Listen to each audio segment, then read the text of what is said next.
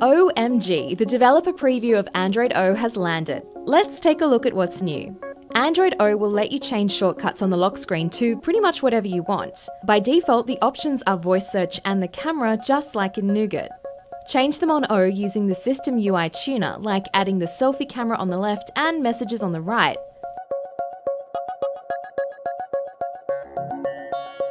You can also choose whether to unlock the phone when you swipe on a shortcut.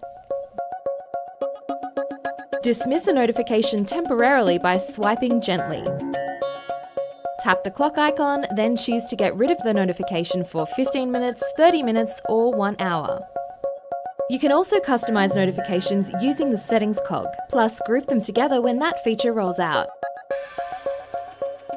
The settings app on O looks pretty different compared to Nougat.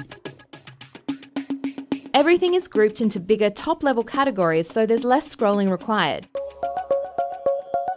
Swiping down on the notification shade looks a bit different. You'll now see the Wi-Fi and mobile data icons up top rather than just as toggles.